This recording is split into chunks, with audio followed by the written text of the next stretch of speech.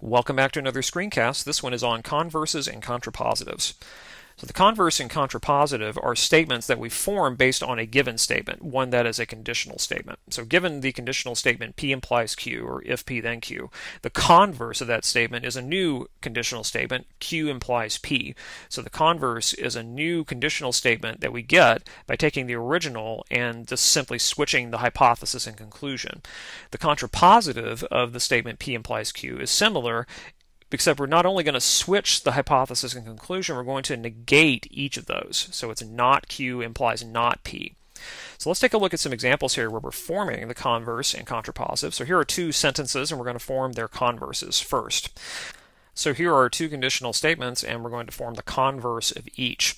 First one says, if it's raining outside, then I'll carry my umbrella. So the converse here, again, we're just simply going to switch the if and the then here. So if I am carrying my umbrella, and I'll just write umbrella instead of writing all that stuff out. If I am carrying my umbrella, then it's raining outside.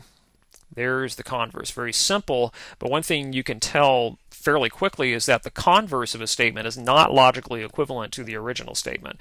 If it's raining outside, I'll carry my umbrella, but it doesn't mean that every time I carry my umbrella, then it must be raining. Those two statements just do not mean the same thing. They are not logically equivalent. So the second statement says if P is a prime number and greater than 2, then P is odd. So let's form the converse of that.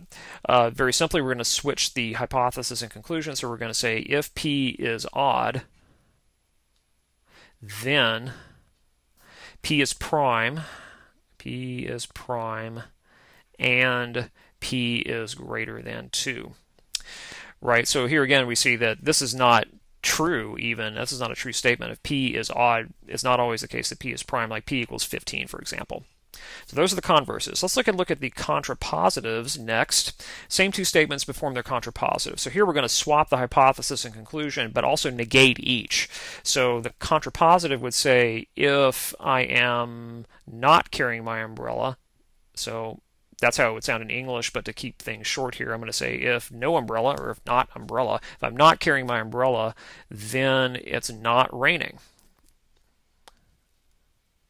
Now this one actually seems like it could be logically equivalent to the original statement. If I'm not carrying my umbrella, then how could it possibly be raining? And that is actually the case, because as we saw in an earlier screencast in an example, P implies Q is indeed logically equivalent to not Q implies not P.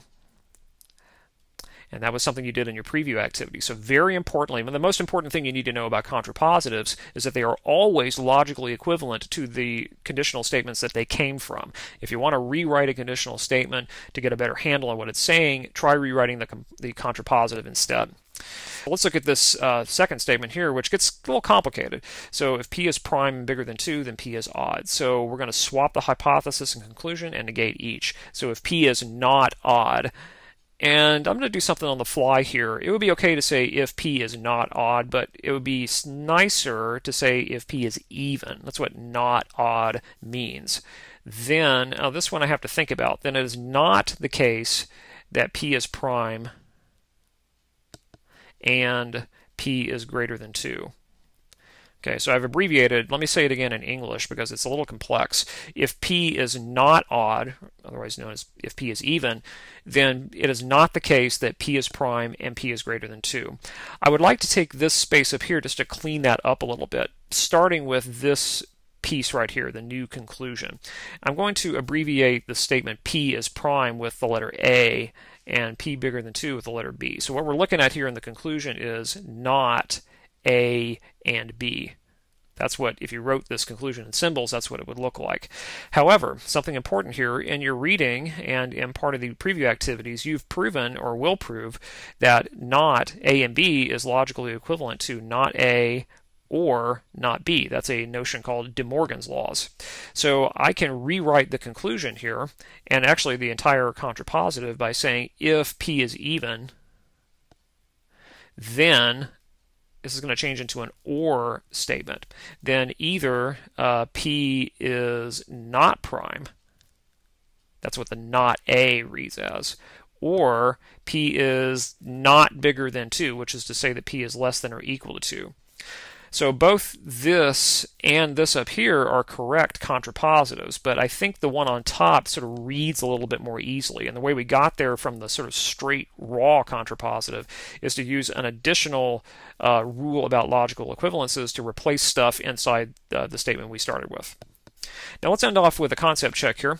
Here's a statement: P implies Q or R. What is its contrapositive? So you have to think about this for a little bit. Is it Q or R implies P? Is it not P implies not parenthesis Q or R? Is it not parenthesis Q or R implies P? Is it not parenthesis Q or R implies not P? Or finally, is it not Q and not R implies not P? Lots to process, so take your time, pause the video, and come back when you're ready. Okay, so this was a little tricky of a question because there's actually two right answers to it. That breaks the rules somewhat for these concept checks. But, you know, two ways to be right here. That would be both D and E.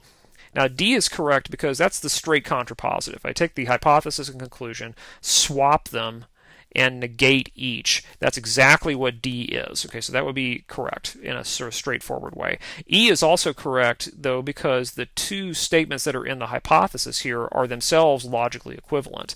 Another application of De Morgan's law would say that the negation of Q or R is logically equivalent to not Q and not R. So if I replace one part of a statement with something that's logically equivalent to it, I haven't changed anything. Both entire statements are logically equivalent. So both of those are contrapositives.